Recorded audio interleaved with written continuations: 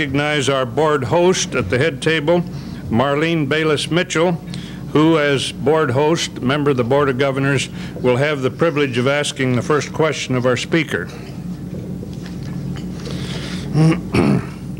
The relationship between the United States and Canada is truly something special. We have the longest unfortified international boundary in the world.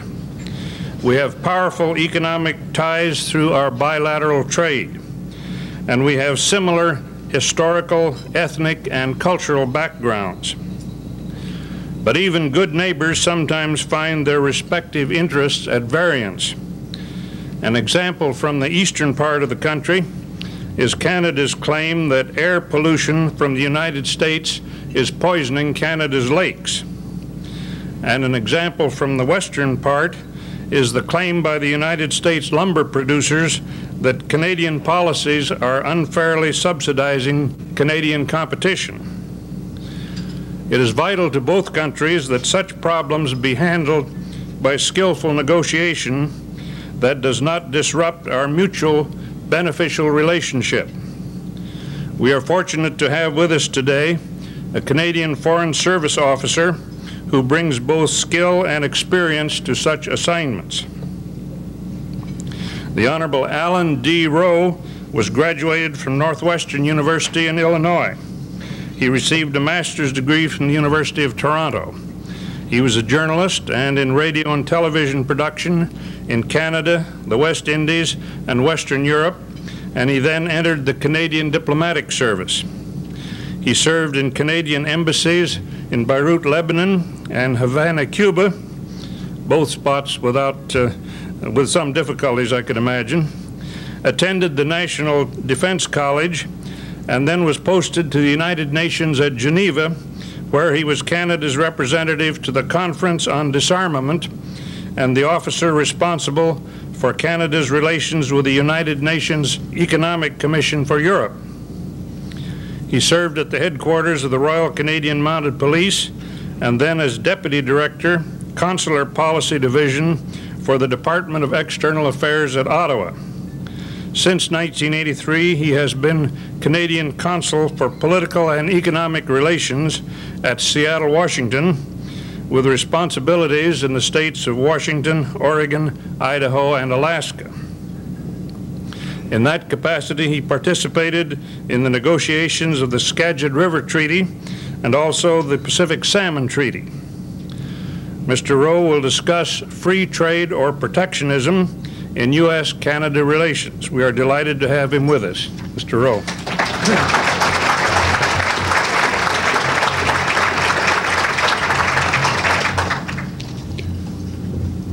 Thank you very much. It's a great honor, and I'm indebted to the governor and the officers of the City Club and your executive director, Nina Johnson, for the distinct honor of speaking to you today. Now, my subject is current. It is vital to the future relationships of our two countries. How you view this subject now and after this brief encounter, and what you decide to do about it, and of some of the problems I'll touch upon, will be important. It's important because your decisions and those of your political and economic leaders will impact directly on you, your businesses, your families, and the state of Oregon. And I know that some of you already are thinking, and may have thought when you saw the advance copy of the program, hey, this is going to be real heavy-duty stuff after a delicious lunch and on a Friday afternoon already. But it's obvious from the City Club's consideration of that resolution a few moments ago that you are used to dealing with heavy-duty stuff, and you're used to participating actively and intensely on subjects which concern you and your community and your country. Now, we live in a world which, as news from France comes in the last day or two and elsewhere, a world which is changing dramatically, dynamically, and very disturbingly for all of us. I'm a father of two sons. They're both in their early 20s. And I'm concerned about their future, but I'm also captivated by their imagination and their optimism, and by the world that they will make for themselves will be built on what we do with our world. Now, if I sound like the proverbial preacher, in a way I guess I am, because I've addressed something like 20 or 30 audiences, very much like yourselves, in the Pacific Northwest and Alaska. Because the message I'd like to bring to you today concerns a revival, a very necessary revival, a very immediate revival of interest in that great land mass to your immediate north, Canada. Because our interests, our aspirations, and our destiny are closely and inexorably linked with yours. We are more than the Royal Canadian Mounted Police, who, I know from personal experience, don't always catch their man, or in today's parlance, their person. We do have Eskimos who still sit outside of hand-built igloos and puff on sandstone pipes. We do export Moosehead beer, and I suggest you try it, although there are days in Portland I prefer Henry's. And we do export that delicious Alberta Express weather during the winter across the longest undefended, and I would suggest unappreciated boundary in the world. One of your more eloquent presidents, John F. Kennedy, said in the Parliament of Canada during his first state visit to our country, in describing Canada and America, geography has made us neighbors, history has made us friends, economics has made us partners, and necessity has made us allies. Now, I don't have time today to talk about our joint efforts in the defense of freedom and democracy, our joint efforts in North America and the North America Air Defense System, that America and Canada were founding members of the North Atlantic Treaty Organization, and that loved ones of my families and your families lost their lives in 2 great wars, and the war that we quickly forget, the Korean War. I want to talk about basic political and economic facts of life which illustrate how profoundly our 2 economies and our lives are intertwined. I'm going to begin with some economic trivia. I'm also going to remind you that trivia was dropped into this speech now because Trivial Pursuit was invented in Canada by some unemployed Canadians. They still may not be unemployed or even employed in the classical sense, but I can assure you that their accountants are well employed in handling the millions they've made from this game. That's a real success story, eh? A North American success story. Now, I'll add one more plug while I'm at it. Please come to Canada before the middle of October to Vancouver and see Expo 86. What about the statistics? Now, I'm going to speak slowly here at dictation speed. America and Canada enjoy the largest trading relationship in the world. Two-way trade in 1985 was 123 billion American dollars. Now I hear a quiet, insistent voice in the back saying, hey, what about that trade surplus in Canada's favor? I'll get to that in a moment. I'll also talk about beer, steel, raspberries, American corn, shakes and shingles, and say something about 2x4s, 4x4s, and Canadian softwood. I also, in parentheses, would comment that wheat sales to the USR by America has upset very badly the Canadians of the west of our country. Now, your trade with Canada surpasses by a very wide margin your trade with Japan. American trade with Canada is more than your total trade with the entire economic community of Western Europe.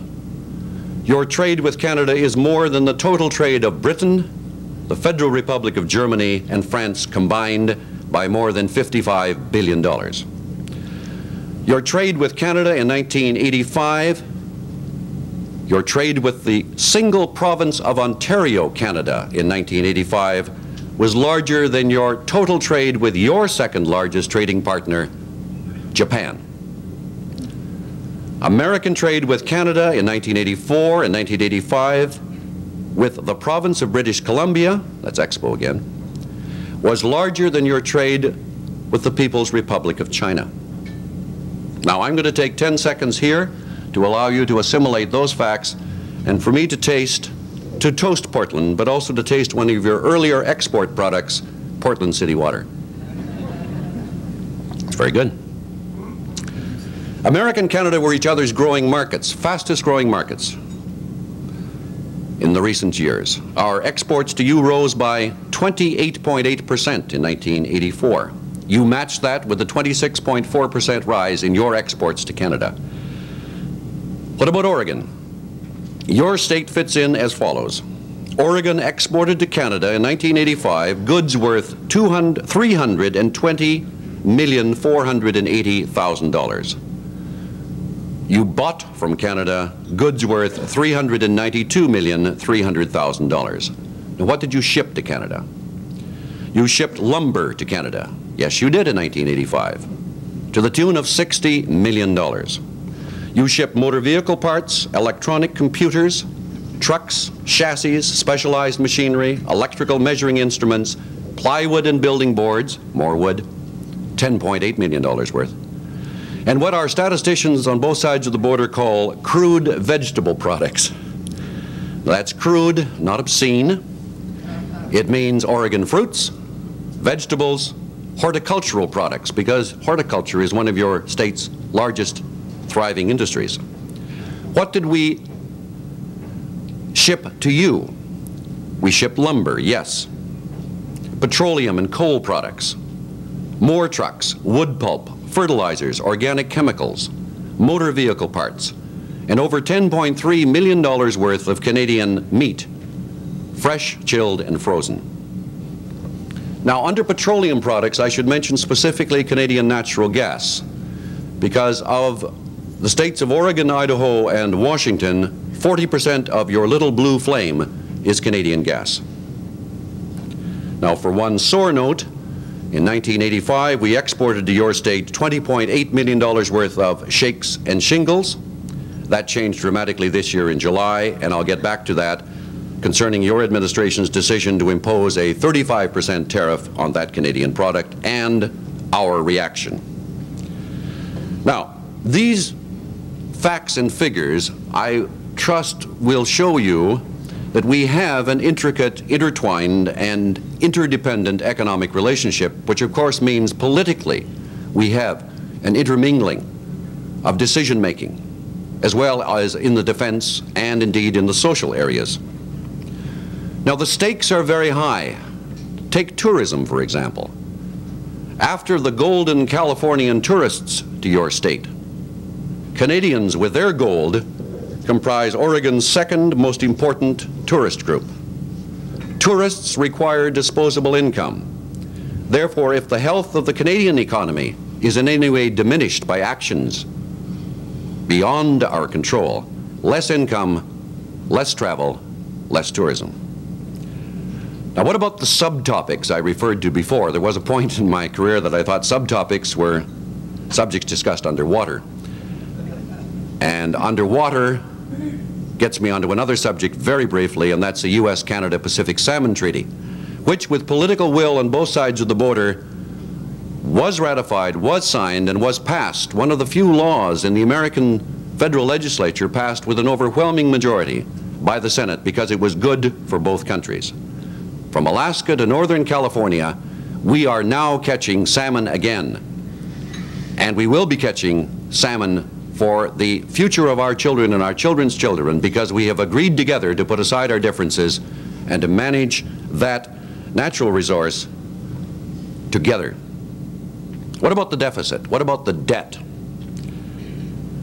That affects trade. Now, Canada's national debt, this will be cold comfort to you, Canada's national debt per capita is higher than that of America. You're worried. We're extremely worried. We're also attempting to restructure government expenditures, government revenues, to reduce that debt. Now, there is a disagreement, which is a statistical disagreement, that I'd like to talk to you very briefly about. The question of where do we stand on trade, bilateral trade. At the moment, senior negotiators appointed by President Reagan and by Prime Minister Mulroney are discussing and negotiating ways and means by which the last barriers to freer trade between our two countries can be reduced or eliminated. Now they have a problem, as many of us have a problem, in reconciling figures. In 1985, American figures showed only $45.7 billion worth of exports to Canada.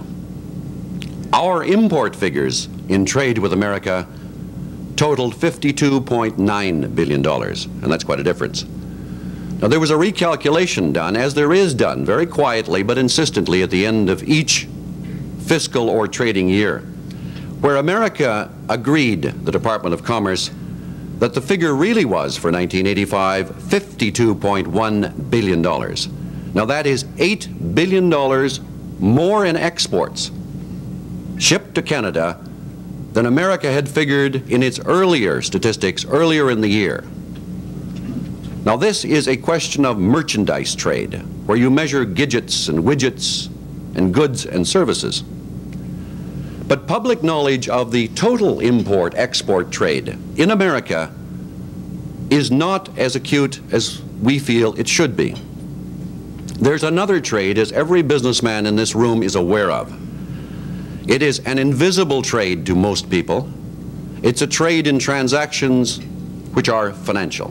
The movement of investment dollars, of capital, of dividends to and fro across our border. Now that ebb and flow of immense wealth in many sectors is of far greater value to our respective economies because it's creating wealth for the future than just goods. But it's invisible to a good number of people, including some of your eminent public spokesmen as they get ready for November. A Canadian investment syndicate that buys or builds a commercial or residential complex in Portland or Eugene or Grants Pass is moving immense capital into the United States. They are shipping dividends back to Canada. An American company and many of your leading softwood lumber companies have immense operations in Canada where they move American to Canada, produce dividends and profits in Canada, and that comes back to enrich the American economy. Now traditionally, yes, we have run a surplus on the merchandise or the goods trade with the United States. But what about the services trade? We have run traditionally a deficit. In 1985, that deficit for Canada was $6.1 billion.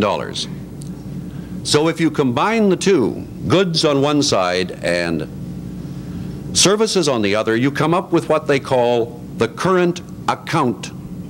Now the current account balance for 1985 was only $7.1 billion in Canada's favor. Now that is a long way from what is being said in America, in American statistics, that the trade deficit with Canada is $21.7 billion. It is only 6.1. Now my dullest pencil and my slowest calculation would indicate an error when discussing trade in its totality, an error of $14.6 billion. Now my wife handles finances in our house, and if I made a mistake of $14.6, I think she would have a small fit. $14.6 billion is a long way off what we would consider to be the true picture. Now, when someone talks about deficits with another country, please look at the current account with Canada or any of your other trading partners so that you truly in your own mind know exactly what is the surplus and in whose favor that surplus might be. Now the list of trade complaints between Canada and the United States that our negotiators are looking at right now are long on the American side and equally long on the Canadian side. Our two leaders agreed at two summits, one in Quebec City and one in Washington earlier this year, that the best thing they could do was to eliminate to the extent possible and as quickly as possible all remaining barriers between our two countries, tariffs and duties. Now, if these bilateral negotiations are successful, they will be the most important development in world trade liberalization in the final years of this century. And that is not an exaggeration. We in diplomacy are not noted for exaggerating. It's exciting because the countries that are meeting now in Uruguay of the GATT, the General Agreement of Treaties and Tariffs, are looking at our two countries to set an example Because if we cannot agree on how to trade fairly and openly with each other, how on earth are we going to compete with the rest of the world? What could be the benefits for America and for Oregon with a liberalized trade with Canada? A possible growth of 10% in computers and peripherals, 6% in telecommunications, 4% in horticultural products, construction machinery, plastics, electronic components. In every one of those categories, there's a product which is made in Oregon.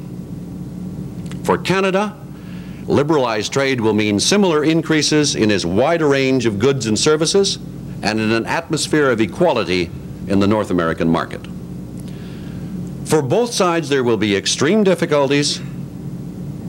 There will be changes of dramatic intent in industries. There will be shifts in the evolution of certain industries. The current short-term problems are not insurmountable when one considers the medium to long-range benefits of prosperity on both sides of the border. Knock on wood that no one in this room has a 2x4 and a grudge against Canada. Let's move to wood. The first round of a protectionist nature in Canada-U.S. relations on wood came about with shakes and shingles.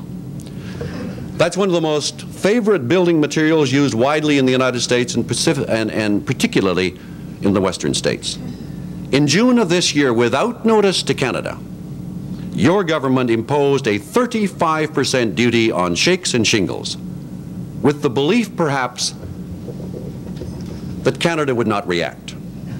Now, we did, by imposing duties on a wide variety of American products: books, periodicals, semiconductors, and computer parts, plus Christmas trees. Now, that 35% American tariff brought nothing close to the prosperity expected by those who proposed it. One must remember that the production of shakes and shingles in the Pacific Northwest has depended to a significant extent on old-growth, straight-grain red cedar from British Columbia. And after the tariff was imposed, do you think that British Columbia shipped any logs or blocks across the border? No. That meant that all raw material for the American shakes and shingles producers had to be found in the Pacific Northwest. Now, those of you who happen to know something about forestry, and I'm not an expert, will know that old-growth, straight-grained, blemish-free cedar is not necessarily easily available in the Pacific Northwest. Check the prices. What would it cost you today to put a new cedar roof on your home of American cedar shingles compared to what it might have cost you last year when the border was open? Who gained from the protection? The large companies in the Pacific Northwest gained. They are gaining because they had stockpiled red cedar. They have access to their own red cedar. But the smaller operations, whose future prosperity was intended by the tariff, have not done well at all. Now let's talk about softwood lumber, dimensional lumber, for a moment. But I'll add one more important statistic for your luncheon napkin notes. The U.S. Department of Labor estimates that over 2 million American workers depend for their entire livelihood on trade in goods and services with Canada. How many more could be working, or looking at it pessimistically, may not be working, depending on whether we agree to expand our trade or to protect? Now, Canada is once again on trial in Washington, D.C. for the second time as a defendant in a second countervail duty investigation regarding softwood lumber. We find it difficult to understand why a second investigation was initiated. The petition filed by American softwood lumber interests dealt with essentially the same issues that were examined minutely and at great expense 3 years ago. The American Administrative ITC-ITA Tribunal concluded then that there were no subsidies in the matter of stumpage being provided in Canada. The case was closed in 1983, and very significantly for us and others who followed that, the petitioners in 1983 did not exercise their right of appeal. 3 years later, no material changes in Canadian forestry practices, no changes in U.S. countervail trade law, no interpretations of U.S. law that would bear on a second investigation, and suddenly we're back in the dock. The investigation imposes an enormous and expensive burden on taxpayers on both sides of the border. It slows down investment because people don't want to invest in an insecure industry. And it is a form, in Canada's view, of trade harassment. Canada is being tried twice on the same accusation. And in law, I would suggest that double jeopardy is inconsistent with natural justice. And we have already registered our representations to the GATT in Geneva on those terms. Now, why is Canadian softwood doing so well in the United States market? These are American factors. One, the higher value of the United States dollar. Two, the higher level of productivity in many Canadian mills which have been modernized over the recent years. Three, the admitted higher quality of much of the Canadian product and the demonstrated preference for it by builders across America, who choose, even at a premium, Canadian spruce, fir, and pine from our north woods. They choose it in a free market environment. The complexity of American forest management and utilization, especially in the Pacific Northwest. You have attendant costs of standing timber, labor, capital, certain tax advantages which are not available to Canadian producers. These are American problems.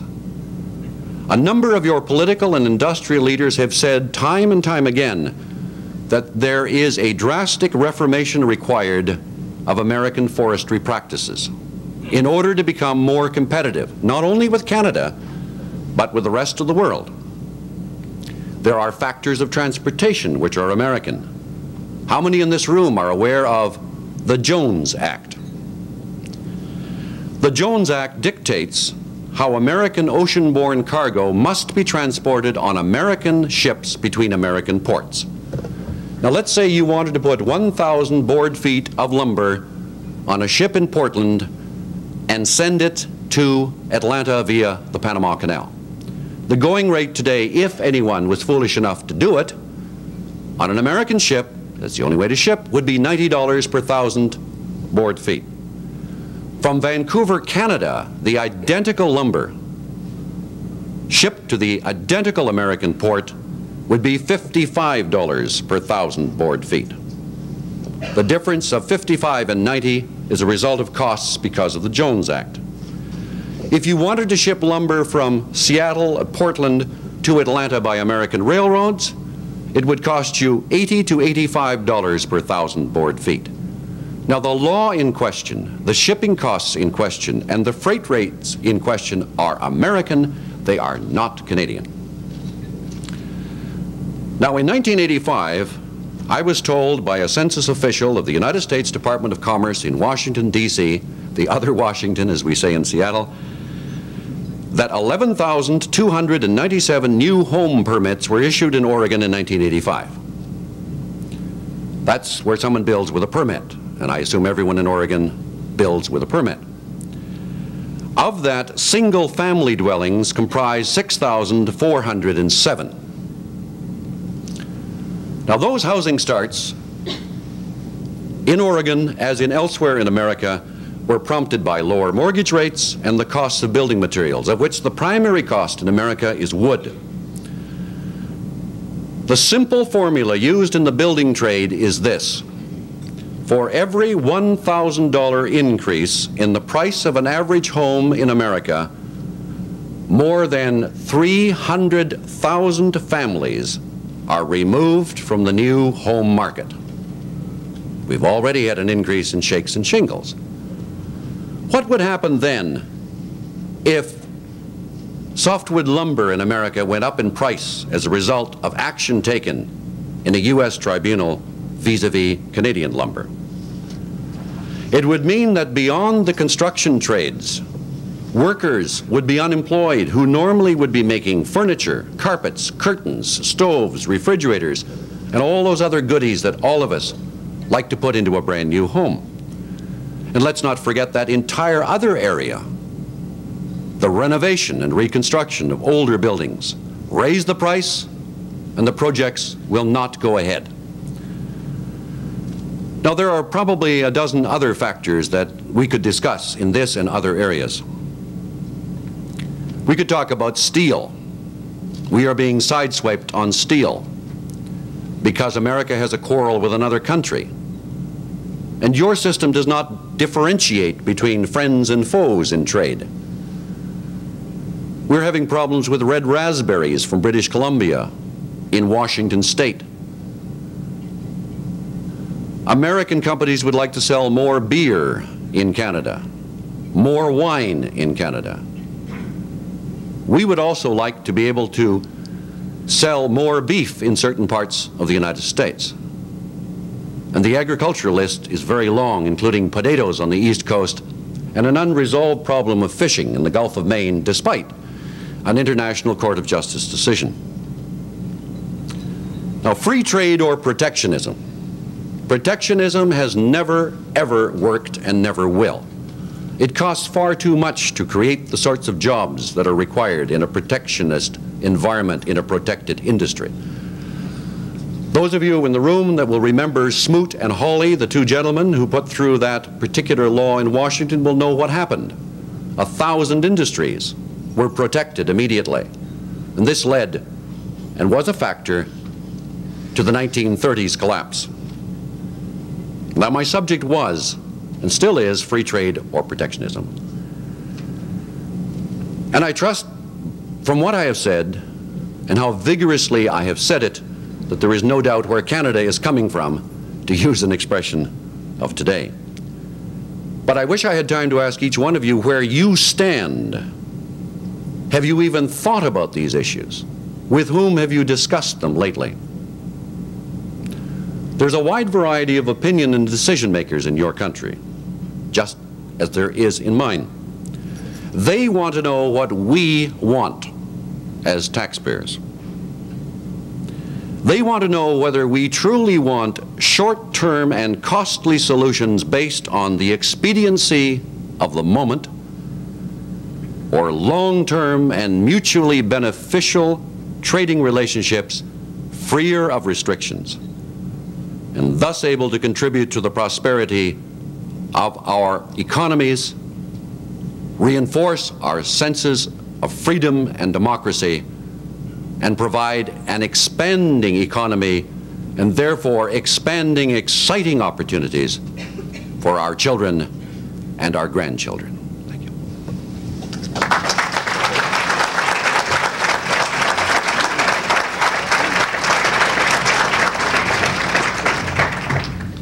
Thank you very much, Mr. Rowe. We certainly appreciate your bringing the Canadian point of view to our attention. It's now time for discussion, and as I mentioned earlier, the privilege of asking the first question goes to our board host, Marlene Bayless-Mitchell.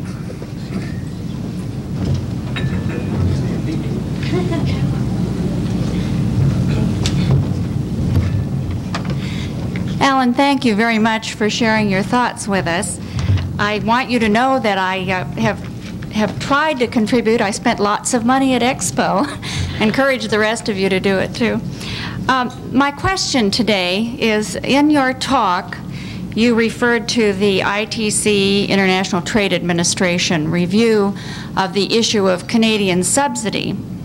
And since that issue is really related to the stumpage pricing systems, and in recent weeks, the Prime Minister and the Minister of Forests of British Columbia have both suggested that the stumpage pricing system needs revision.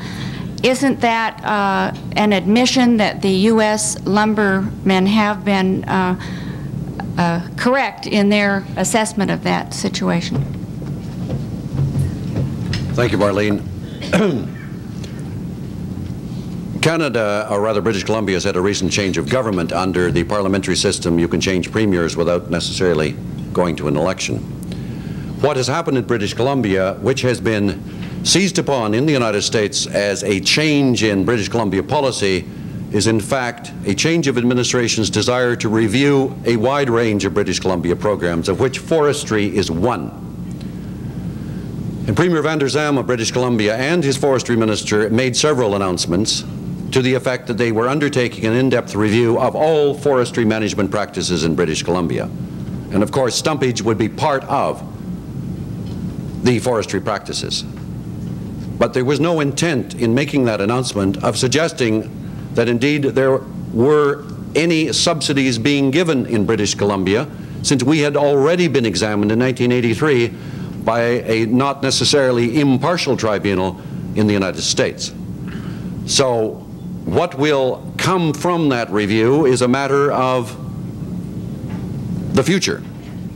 But British Columbia is reviewing, as any new government would do and any new administration would do if they found themselves with a contentious issue on their desk. They would like to find out a little more about it. Thank you very much. We're now open for questions from the floor, and as we might expect, our resident economist is one of the first. Dan, identify yourself, and let me suggest that all of you, when you ask questions, use the microphone and identify yourselves and remain at the microphone until Mr. Rowe has had an opportunity to answer the question. I'm Dan Goldie, a City Club member, and Mr. Rowe, may I suggest you've been a little less than candid. I have here clippings from your newspapers in Canada, and here is a column, for example, headed, "Too Late to Pull the Wool Over Canny Eyes in the United States." And the reason for this column was that when Mr. Van der Zalm, the new premier, and his Minister of Forests found out that they were spending $350 million a year to sell timber, but only getting $150 million in return in sales, they decided that there was a subsidy and the industry was being favored, and they were then attacked by other members, political members up there, saying in effect that they were giving the whole case away to the United States. Now my question to you is this. In addition to this admission, and they're making a study, isn't it true that your international trade minister, Pat Carney, just went to Washington and talked to our Secretary of Commerce, asked for time, more time, so that the British Columbia could in effect study how to revise their stumpage system to eliminate the subsidies, hoping that therefore they could get out from underneath the countervailing duty? And my second question is, admittedly, the very importance of trade between the U.S. and Canada, can such trade survive if one side takes unfair advantage of another with subsidies? Mr. Goldie, we've met before and we discussed this over coffee or whatever. We discussed it in Portland, I think, last year. Your question is in 5 parts, I think. And I'm going to give you an answer very slowly. My wife says sometimes I'm so slow in responding that it takes me an hour and a half to watch 60 Minutes.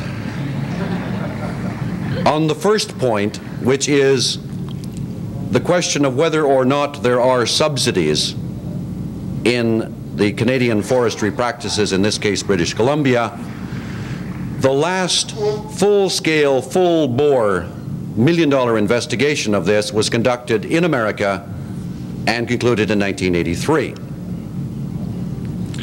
What the Premier has asked for, and his forestry minister, is a review of forestry practices in British Columbia. And somewhere here I have the press release from Victoria to that effect. That is true. But it strikes me that when one is a defendant before the courts, and we are talking about a judicial, quasi-judicial administrative tribunal, that one does not comment in depth on the accusations or provide ammunition for the accusers in public. I would suggest, therefore, that perhaps those newspaper articles should be checked out with the spokespersons who allegedly said what they said in it. Secondly, with regard to whether or not there are indeed subsidies, again, the ITC-ITA will make that determination, and they are bound and determined, and Secretary Baldridge has told us they are bound and determined that they will issue a verdict on the 9th of October of this year. It is true that the Honorable Pat Carney asked whether that could be deferred so that if any additional evidence could come forward, that could be utilized. We had some belief that on occasion such deadlines could be deferred in other cases not involving Canada, but I don't have a full transcript of Mr. Baldridge's statement to know why exactly it could not be done with Canada, with America's largest trading partner, as a favor, but I understand that this is not going to happen. Now that's 2.85%, I think, of all the questions. I can't recall, were there any? There were a couple of loaded ones. And I am, as a diplomat and as a federal civil servant and as a negotiator, I am not going to comment on what might be the reaction of an aggrieved party if they got hit by a 2x4. But I have alluded to in, I trust, clear but restrained tones what happened with shakes and shingles. May I just say to you here before this group that the key point you're making about no change between the decision in '83 and now, the '83 decision turned on a very narrow point which has since been reversed by an international trade court of the United States and the Cabot case, and on the basis of that revised law in the United States, the new case has been brought up. Well, we'll have until October the 9th to know whether there is anything new that would render a verdict other than not guilty again. Why don't you just stay here and field the questions as they come?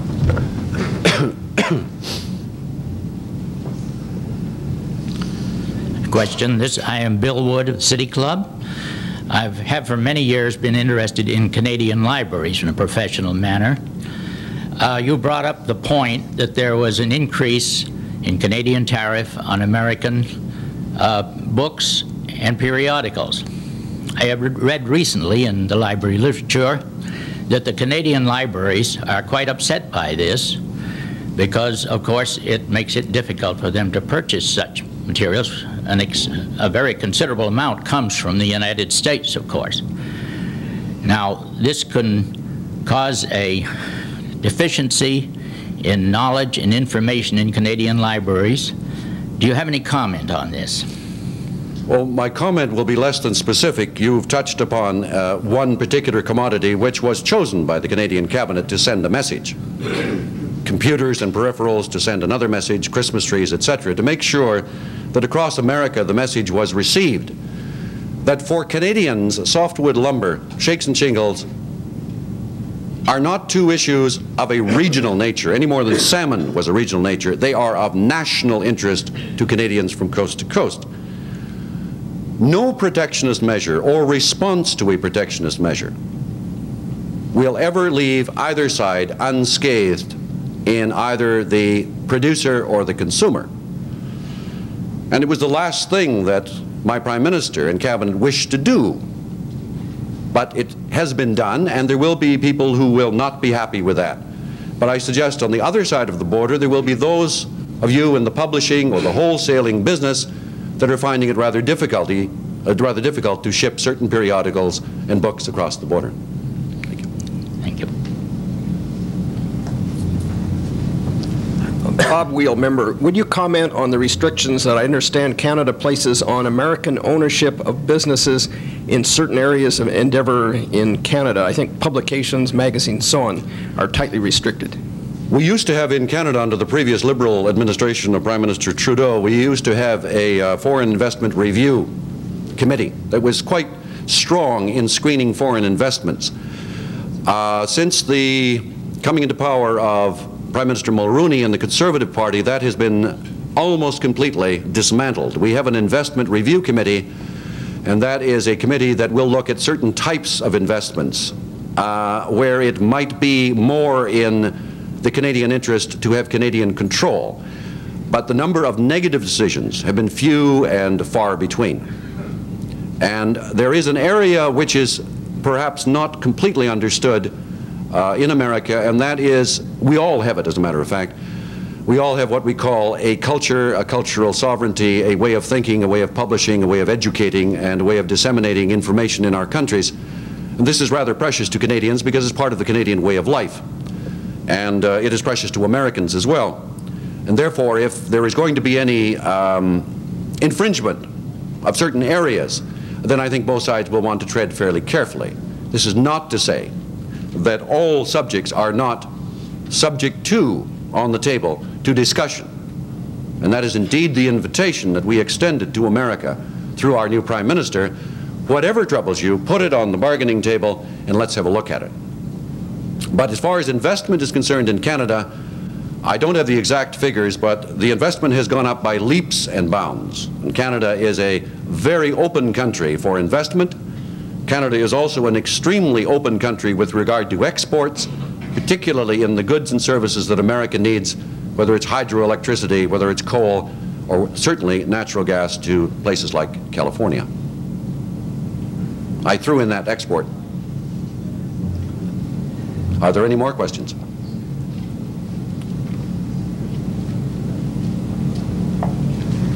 It's an extremely complex subject, and I am again very grateful to have had this opportunity of sharing my thoughts with you. And thank you again very, very much. And thank you again. Thank you, Mr. Rowe, for sharing your thoughts with us. We are adjourned until next week.